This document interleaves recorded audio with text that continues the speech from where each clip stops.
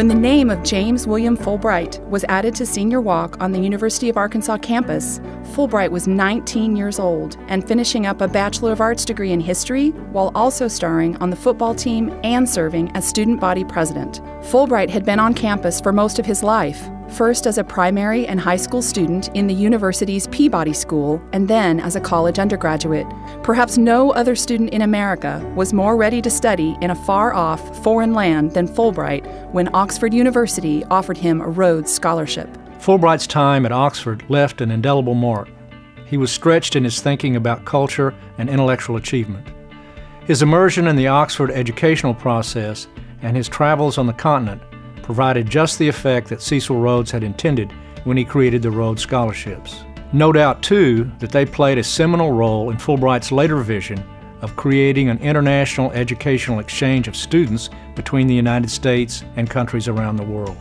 Fulbright earned a law degree at George Washington University, married, and returned to Fayetteville, where he taught law and helped run the family businesses. After the death of the University of Arkansas president in 1939, Fulbright was selected to become its 11th president. 3 years later, he ran for Congress in the middle of World War II, and then successfully for the Senate. Not long after becoming a senator, Fulbright introduced the legislation that created America's International Exchange Program. Fulbright told a radio audience, "The exchange of students, the exchange of professors, the translation of books can contribute as much to the preservation of peace as the control of violence." Congress passed Bill Fulbright's legislation in 1946, leading to 70 years of international and cultural exchanges around the world. On its 50th anniversary in 1996, the Fulbright Foreign Scholarship Board met at the University of Arkansas and held a symposium on promoting global understanding. The success of the international exchange of scholars and its historic effect on the nation and world led the United States Postal Service to honor the Fulbright Program with a commemorative stamp and a first day issue ceremony in Fayetteville.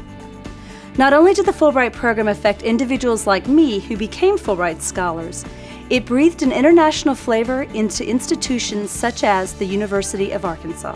In the center of the United States, far from any international boundary, the University of Arkansas has nonetheless become an international campus, in no small part due to the Fulbright Program. The J. William Fulbright College of Arts and Sciences, in partnership with Spring International Language Center, has hosted a myriad of Fulbright pre-academic programs, foreign language teaching assistants, and, most recently, 3 enrichment seminars for Fulbright scholars from Afghanistan.